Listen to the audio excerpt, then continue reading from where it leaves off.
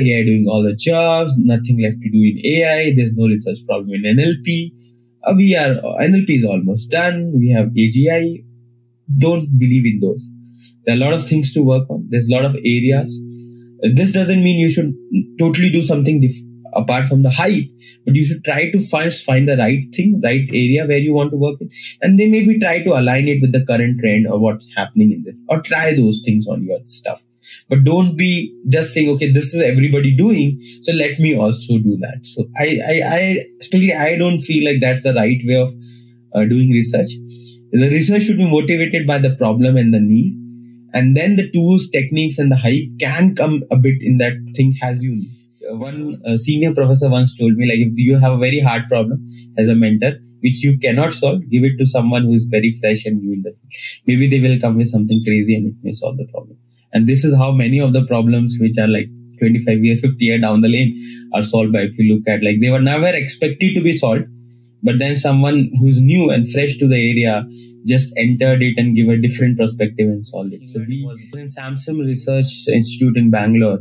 So there actually we were working on some biometric problem, and Samsung was releasing their wearable devices, which is very common nowadays, like the smartwatches and all. But Samsung was introducing those in the market. So there are a lot of problems in industries, and now there are also a lot of tools and techniques where ML, everybody wants to use it in some way or another. So I feel like how to read a paper, how to analyze a paper, how to develop the idea, how do you execute the idea, how do you check a proof of concept of the idea, how do you do rigorous research kind of aspect. So that's also another way if it's possible, because not everybody I feel like can get an internship at like place, and even if the internship will give you a data science work or not. Any e-commerce site, they basically have a seller which give you information about the product. And now the point is, where do you place that product in their website? So that's the big question. Now this is a very hard problem because the number of labels which are there in this, the number of categories in e-commerce can be very huge.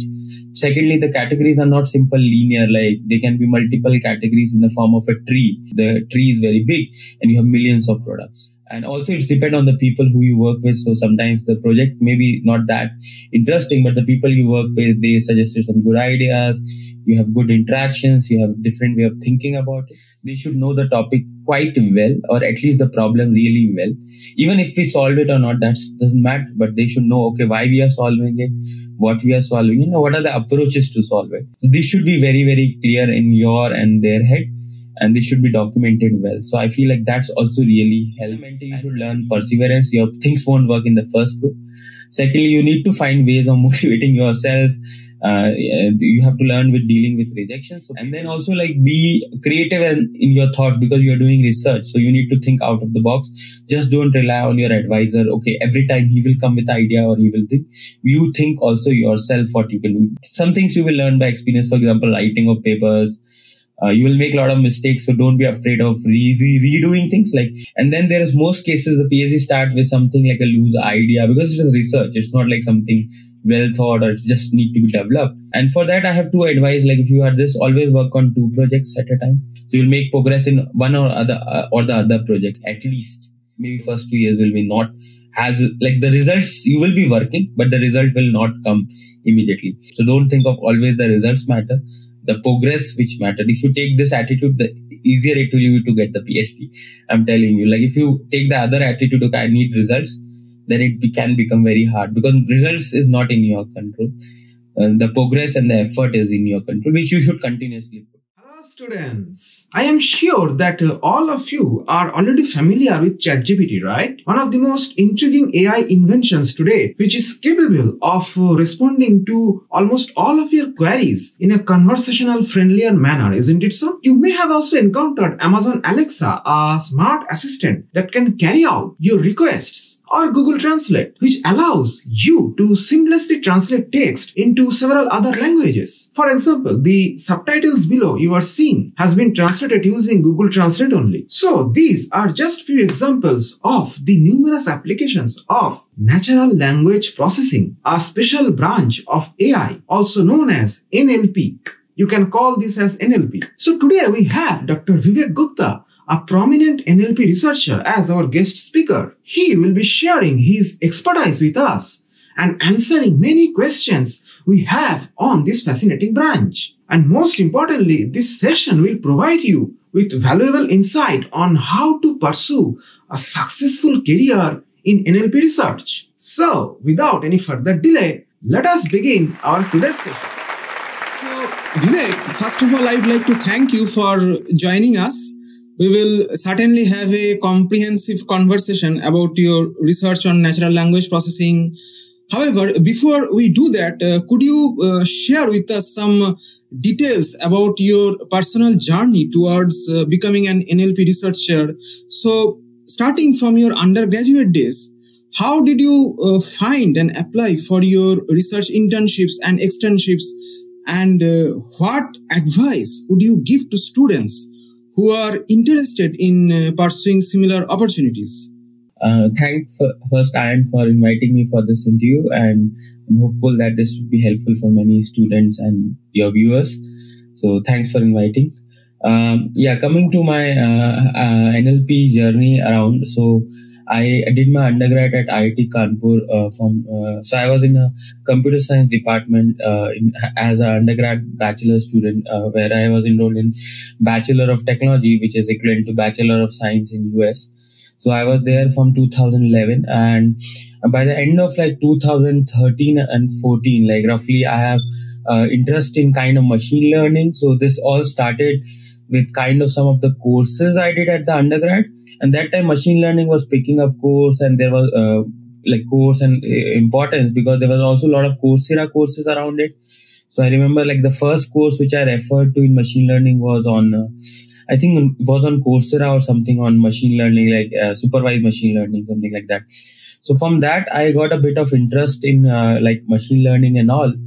And some of these interests actually developed through, as you said, about internship and externships. So I remember like the first internship where I actually started using machine learning was in Samsung Research Institute in Bangalore. So there actually we were working on some biometric problem, and Samsung was releasing their wearable devices.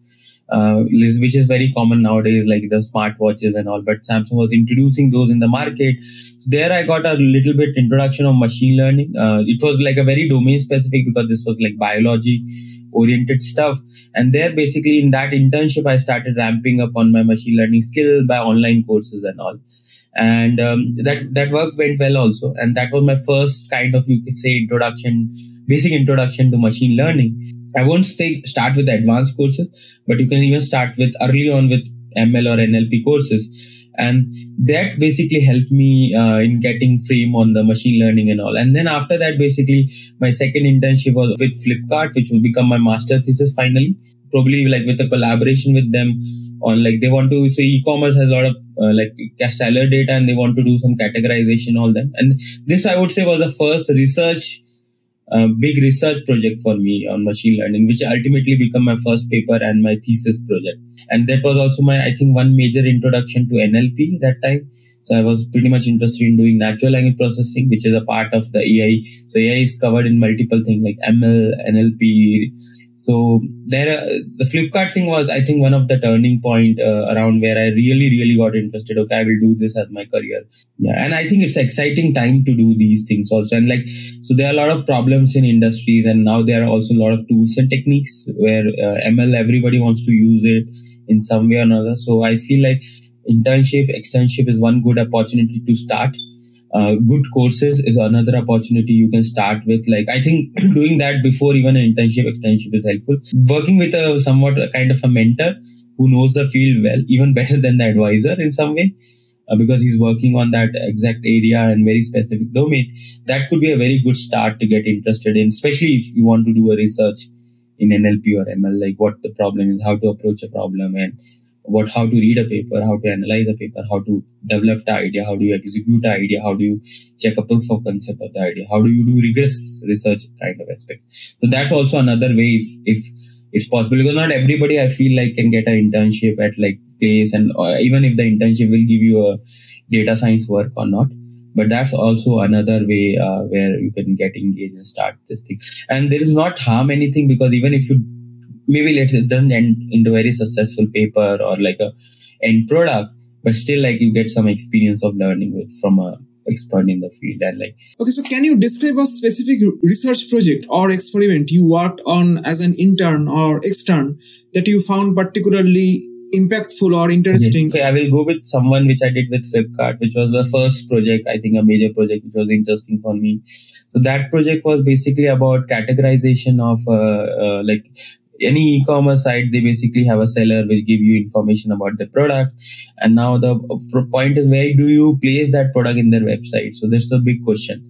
And generally, like, this is done either that time, now there are algorithms also, but like manually by people, or the based on the seller insights about the catalog of the product of the e-commerce site. So, but exactly where to place it and which tree level you have to place it, so you have to decide on that. Now, this is a very hard problem because the number of labels which are there in this, the number of categories in e-commerce can be very huge. Secondly, the categories are not simple linear, like they can be multiple categories in the form of a tree. So you can have a accessory computer, then you can have computer accessories. They all come under electronics. So they can be multiple levels up to that 6. So it's kind of a big tree. And then you also have to follow some constraints. Like if you place something in the bottom, then it should satisfy all the categories to the top root level.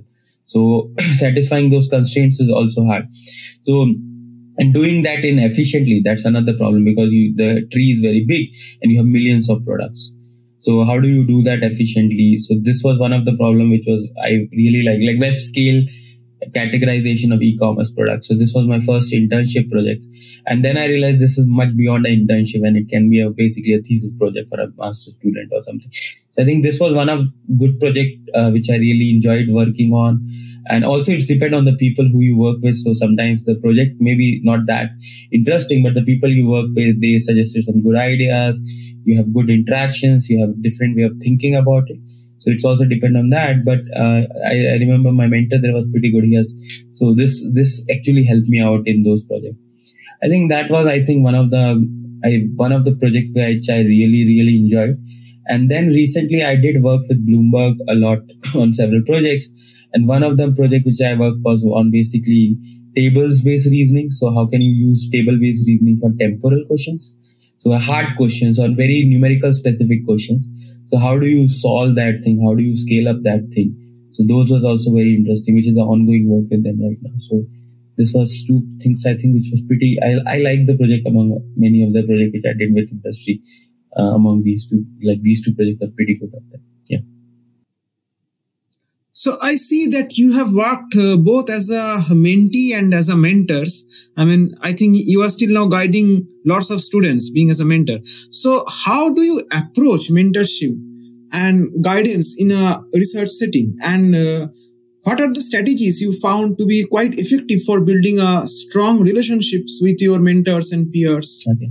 So yeah, being a PhD student and a postdoc, which I'm going next, is this is interesting aspect of being in both places. So you are not a faculty but you have great knowledge about the field. So one thing I definitely feel especially when I work as a mentor for students, so you should have clear aim of what do you want from them. Like for example, one aim is you want them to impart your knowledge to them. So they should be more knowledgeable by the end of the project. They should know the topic quite well, or at least the problem really well. Even if we solve it or not, that doesn't matter. But they should know, okay, why we are solving it, what we are solving, what are the approaches to solve it, and what we have tried out, and why it worked and why it did not work. So these questions, if you are able to answer well in the end of internships, so that's something I feel like you should aim for.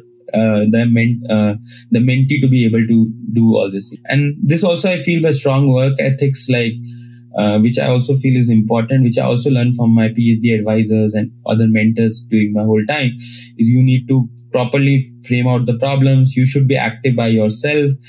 You should have proper documentation of the meeting minutes, which you are doing, what you are going to do. So this should be very, very clear in your and their head, and they should be documented well. So I feel like that's also really helped. And being a mentee myself, so the things which I'm implementing is the same thing I learned from my advisors. So being a mentee, you should learn perseverance. Things won't work in the first go. Secondly, you need to find ways of motivating yourself. You have to learn with dealing with rejection. So papers don't get accepted in one go. They may accept in 2, 3. And then also like be creative in your thoughts because you're doing research. So you need to think out of the box. Just don't rely on your advisor. Okay, every time he will come with the idea or he will think. You think also yourself what you can do. Because ultimately you want to be an independent researcher. Ultimately you should be able to, there should be a problem which you should be able to identify. You should know what the existing techniques and where they are limited. And you should be able to frame that well. And then you should provide a solution which partially or fully solve that problem to some extent. And then you have to make sure that the solution is feasible and useful for others in the community, both in the research and the product side. Some things you will learn by experience, for example, writing of papers. You will make a lot of mistakes, so don't be afraid of redoing things. Like I have reformed some slides 10 times. I've also recorded some of my presentation 10 times. So it's ultimately your last version which goes to the community, not the 1 to 9 version. But you have to do that 1 to 9 version to get to the 10th version. So don't be afraid of doing those hard work required in the back end, which will never get published. But like the 10th version will be the one which is seen. And that's like you say, okay, oh, wow, this guy has done a really good job. But then there's 9 versions which are behind that final doc, or 9 version behind that final PPT, or 9 version behind that final video or documentation which is there. One senior professor once told me, like, if you have a very hard problem as a mentor which you cannot solve, give it to someone who is very fresh and new in the field. Maybe they will come with something crazy and it may solve the problem. And this is how many of the problems which are like 25 years, 50 years down the lane are solved by, if you look at, like, they were never expected to be solved, but then someone who's new and fresh to the area just entered it and give a different perspective and solved it. So giving challenge problem to new students is not a bad idea as a mentor also. And mentee should be also okay with taking harder problems and working in. Ultimately, the thing you should be okay with is you have learned something by the end of the project. That if that is happening, then you should be satisfied. Outcomes like paper, results and all, they matter, but like not at that level. Ultimately, if you do something good, you will have some outcome which is useful. Well, as we all know that PhD is lots of challenges and obstacles you have to face. So could you please share that what are some challenges you have also encountered and how did you overcome them? Okay. So yeah, this is a very nice question, I think, and it will be very useful for especially people who are thinking about joining a PhD. So one, I will maybe divide this in 2 parts. One is more of the professional front, like, and secondly on the personal aspect of life. So PhD, first thing everybody should think about is a very long-term commitment, especially if you are doing in countries like India or US, where it takes 5 years. In Europe, it's a little bit lesser, and it's like 3 years. So it's still, but it's very project oriented. So you should be okay with 5 years working as a PhD, like research, and so you should be very clear on kind of why you want to do it and what's your ultimate goal is. And these things changes. I want to say, like, if you, so for example, I also was not sure of what I will do after PhD, or I was little bit more confident because I did work as a research. Before that, I want to be faculty and I want to ultimately join some in the academia in US or India. But it's also fine to do a PhD, but you should have some very strong motivation around why you wanted to do a PhD and what's your thing is. So, and also you should be okay with if things didn't work out, like in the end of second, third years, to leave the PhD. Don't think, okay, I invested already this much time, so then I should finish it. Like, don't be pressure on that. Also, I feel like that if you have these 2 things in mind, like a bit of more idea on why you are doing some PhD and in which area and why you want to do this. So 2 questions you should be very clear on a bit in the beginning.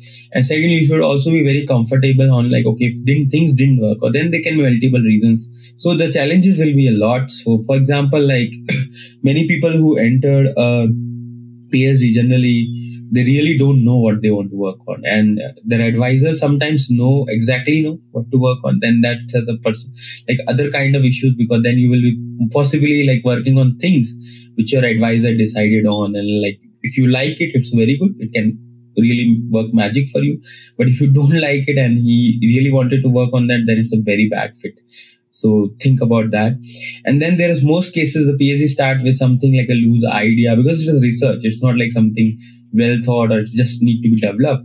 So you have some idea around you and your advisor have to work on, but it's not they are developed, so you have to develop it, and that can be a little bit take time, because there is always a learning curve to anything, and that learning curve is always slower. So most of the learning thing is exponential kind of function, so it start very slow but it's then pick up very well. So most of you see the PhDs are more active in the last few years, but their first paper came in later years. So there's a learning curve, so be okay with like having the patience for like getting your first papers in, like it's not like you get paper in 3 months or 7 months, which anyway you don't get, I feel like, good papers. So it take time. First of all, you should be okay with that. Secondly, there will be things like you work on something, you were stuck in bottlenecks, and you are stuck for maybe months, 2 months, sometimes even a semester. So you should be okay with that. And for that, I have two advice. Like if you are this, always work on 2 projects at a time. So you'll make progress in one or the other project at least. So that's a good advice to have.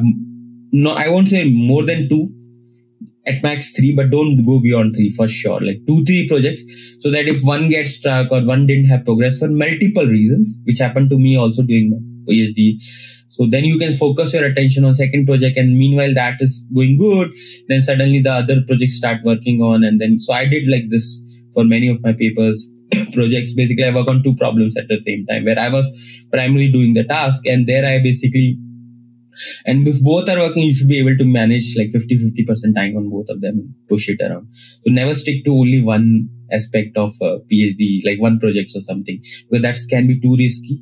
And you should be also okay with things not working out in the end. Like you work on something, and there can be multiple reasons, like it gets scooped. Now it's not relevant in the current field. For example, you are building a state-of-art model, but now the state of art has changed to another level and you cannot have that. Then maybe you are working on some ideas, like this happened to a lot of time, that idea got scooped, somebody did it before you. You should be okay with that, and I feel it's happy at least. Okay, what I was thinking is somebody important and actually did it. So I was on the right track. At least get happy about that. So these are things. And then overall, I feel like take patience. Like it will take you time to adjust with your professor, with your advisor. It will take time to get your first paper. It will get time to get to your area or things like, for example, up till third year, I even don't know what my area will be. Like I will be working on tables, but think about this exponential thing. So the last few years will be very productive, but it will have a learning curve and it will take time to decide on like what areas, what my first paper look like, my second, what my thesis topic will be, and then what ultimately I will do in those things. So be okay with that, spending 5-6 years, and maybe first 2 years will be not as like the results. You will be working, but the result will not come immediately. So don't think of always the results matter, the progress which matter. If you take this attitude, the easier it will be to get the PhD. I'm telling you, like if you take the other attitude of I need results, then it can become very hard, because results is not in your control. The progress and the effort is in your control, which you should continuously put. That's one thing. And then also I feel like don't work on overhyped topics or trendy topics, which I feel is a bit weird, and many people couldn't do it because they always get distracted by trends, and trends come and go. But you should think of area which you really like and where you think you can make an impact. You will be able to, if you really like and you discover that area, you will go in extra mile or extra hours and extra efforts to get things done. So I feel like that's also something. So doesn't let your advisor always dictate you the area. You should also have your say in area and develop it along with your advisor. So that really helped me grow. So this is on the professional side. Secondly is on personal side. So like you should have some kind of work-life balance. It sounds weird, but I feel like there will be time when despite having 2-3 projects, nothing will work. So you should always have some other distractions in your life. This can be maybe one interesting distraction I feel you should definitely have is by doing some physical activity. This help you clear your mind, clear your thoughts, and basically take you in a different zone, which really help you. And then it's like if you have a better body, you have better mind. Like this, they are all connected. Like you should have definitely life beyond PhD and apart from it. And think of this also helping you as a personal aspect in doing the PhD really, really well. So have that aspect also, because it's a long journey. So it's not a sprint, it's a marathon. And for marathon, you need to develop the endurance and everything. You need to run for a longer time. You need a lot of training to do. So PhD is a training. That's what also I want to say. Like what you ultimately do matters, but ultimately what you learn, that is what matters. Not what you output, but what you learn during that time. So think of this as a marathon, not as a sprint, and then you will enjoy that. So learning is always harder. So, but you have to put that effort and hard work around it. So don't be afraid on that. So, could you please share some of your research? Little bit non-technical is still fine. Okay, fine. So I will try to make it abstract so that other people can get it, not just NLP or AI folks. So most of the work which I did during my PhD, which is also my latest work, is dealing with especially data in the web, which is in tabular form. So they are called technically semi-structured form. So these are data which are different from, for example, like you have raw text, like sentences, paragraph. So they have basically a lot of conjunctions, a lot of preposition, a lot of articles, and various form of grammars and syntax associated with them. And then this is also different from very structured and human created form. For example, like knowledge graphs, where there are nodes and then there's a graph and there's a relation between them. Or even something like a database kind of thing, where there is a very clean structure around it. So what I do work on is like semi-structured data, which is tabular data. For example, of such data is like entity-centric tables, for example, Wikipedia tables, or papers in like scientific papers, tables in financial documents, and tables in medical domain. So all these like tabular form of data. So they have some structure and they are compact and they hold a lot of information in certain form. So they have a lot of information in very compact form. And then for solving these things, you may require a lot of tools and techniques. Then how do you adapt models, this thing? And then there's also common problems of these models doing the correct prediction, but for many wrong reasons. So how do you deal with those aspects? So there's a lot of things around this, and these tables can be hierarchical, so they can be more complex. So dealing with inference and reasonings aspect of these, like for example, question answering or stating some claim is true or false given that table. So these are the things which I worked on in my PhD, where I tried to build basically tools, techniques, resources, platforms around working with semi-structured data, especially entity-centric tables like info boxes, and using them basically to solve real-world problems in finance and health, medical, e-commerce domains. So this was my PhD all around. So natural language process is no doubt an exciting branch of artificial intelligence. So what are some, in your opinion, what are some of the most promising applications of NLP in areas like healthcare, education, and finance? And how do you see these applications evolving in the future? So yeah, there is a lot of recent developments in NLP, and I think most people are aware of ChatGPT and zero-shot approaches, prompting and all. Like I think with the making these tools publicly available at such large scale as make even non-NLP people and general public aware of these NLP and AI and its rapid field. So I feel like there's a lot to do yet. It's not done, but there's very interesting applications. So now at least there are some areas we have made very, very good progress. For example, we can generate really good sentences, and these sentences, but we should be careful on also like, are they grounded? So for example, if we are generating sentences, are they faithful or they are trustworthy? They are not biased in way. So these are the things I feel like we should be careful with the generative model, which is interesting areas like this GPT and dialogue based system. Coming to the application side, especially the topics which you are thinking about, like education, healthcare, and finance, I see there's a lot of applications where it can be used, but we should be also careful on basis of the type of application. For example, healthcare.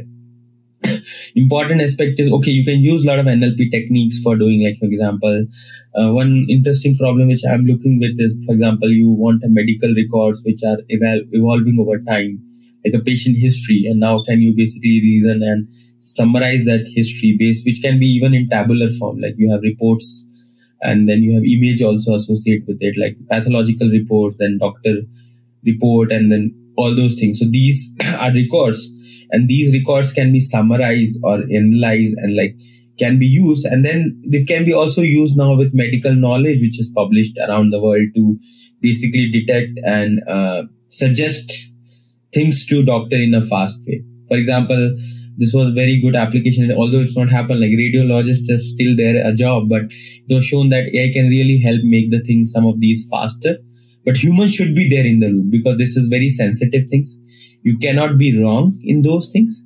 So, and then the wrong things, like you can have a false positive, but you cannot have a false negative example. So you need to be careful. If somebody has a disease and if the model miss it, then it's a big thing. But if somebody doesn't have a disease and the model say it can have a disease, then still fine, because then there is furthermore checks around it to verify if there's a disease or not. Another aspect is also privacy around things. So these are very personal domain. For example, healthcare specifically, you don't want your health report should be out to public, or somebody in the language models have those reports and like is able to adversely get those reports from the language model. So these data are private, and these are like very one-on-one communication with you and your doctor or your personal health expert. So how can that be used data with the power of AI without revealing anything to the general public or adversaries? So that's another good application I feel which can be interesting in healthcare. So how do you work privacy-based NLP in those? So, and then also like how do you use with high precision, because these are all, especially healthcare, like you need high precision aspects, and the errors are not equal, as I said, on things. So you should be careful on reading those aspects of AI predictions. And because that's needed, because even a doctor want to know like why you predicted this, and like he can then use his knowledge to verify if the claim made by ear or the reasoning or explanation behind a prediction is right or wrong. So I think explainability, for example, privacy thing. So healthcare, I think these are the interesting problem. Coming to education, I feel AI has a very good aspects, because education is now distributed all around the world, and AI can really start pulling those things, interesting things. For example, Khan Academy is integrating, like for example, chatbot based feature. So you can have a personalized AI tutor, but then they should be also safety checked that it should not teach something wrong.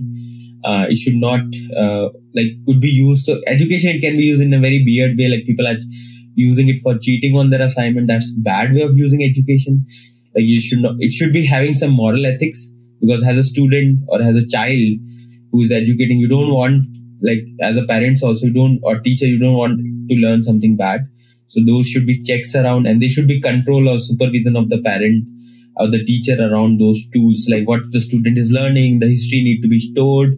So what examples the student went through, and then you have to build checks in those for sure, because they should not be morally wrong. And first of all, and then they should be, even on the subject matter, they should not be, they should be robust. They should not do mistakes and help do the wrong thing. And if it do, then they should be under supervision to be fixed faster, so that it doesn't lead to cascading negative effect, like precarious effect.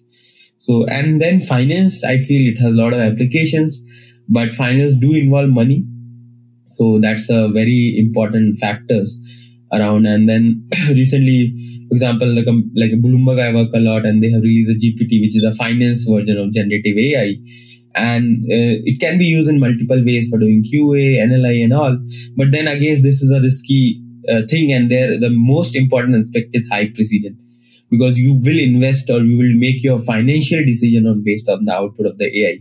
So how do you basically ensure that the model is high precision? So in that case, I feel the most interesting thing would be logical constraints. So you may have AI output and even maybe having it some way explain the output, but you can even constrain it to not do the obviously wrong things.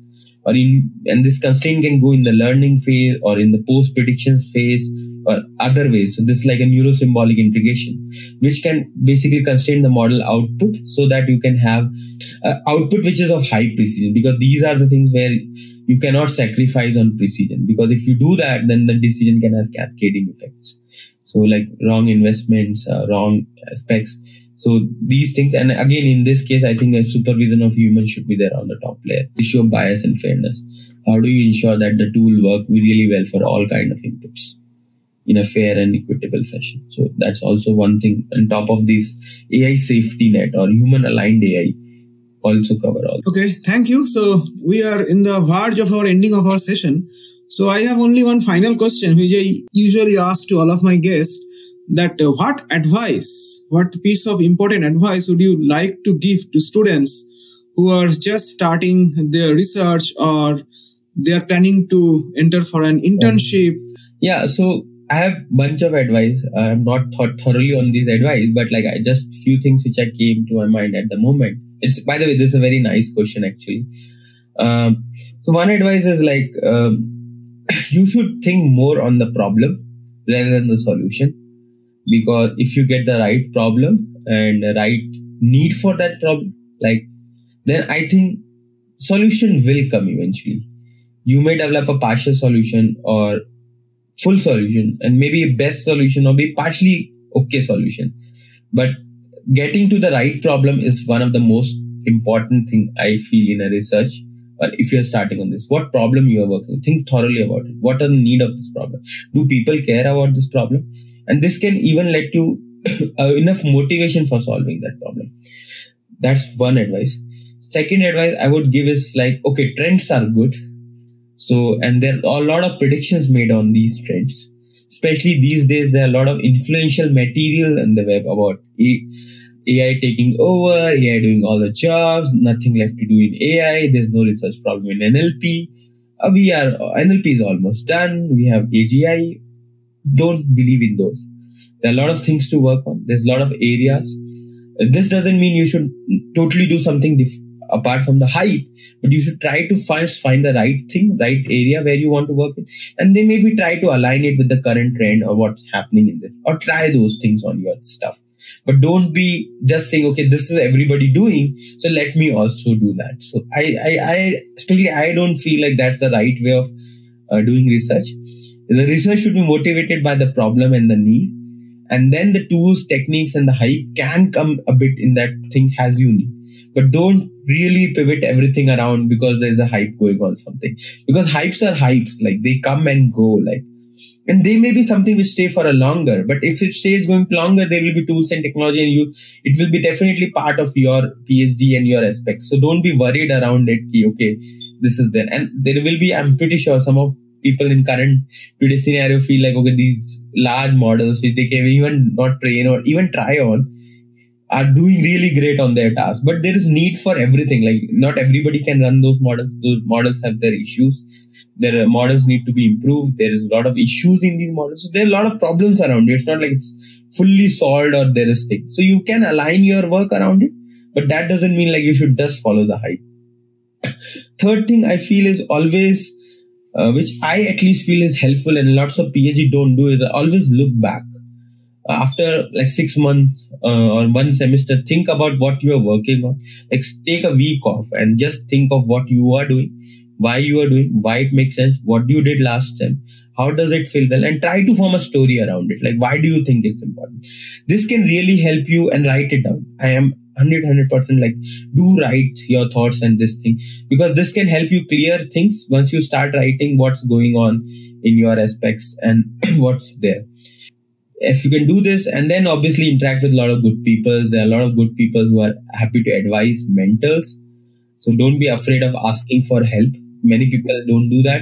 They're too shy or introvert to do that. Plus, please, but don't do that. I feel like if you do the other way, you will probably do much better in PhD. So don't be too afraid to take help in needed. And this can be help in kind of like professional aspects of skills, and also in personal aspects. And trends come and go, problem statement go and go, even fields come and go. But the learning which you did and the expertise you acquire doing that can be transferred to any new things which you work on. So it's not like 5 years if you spend on something and you didn't do, like, it's not a waste. It's always learning. Okay, thank you, Vivek. We wish you all the best for your future endeavors, and have a nice day. Thanks for inviting, and I hope it will be helpful for some of the people, especially the one who are like really impacted by recent trends in NLP and AI. So hope they will help it. And like, if any of your viewers have any other questions, they can reach me out on my email address. It's on my website, or it's just my reverse of my first name 9@gmail.com. They can reach out to me and ask anything. I will be happy to help as much. I think this will help a lot of people. Thank you, and thanks for inviting.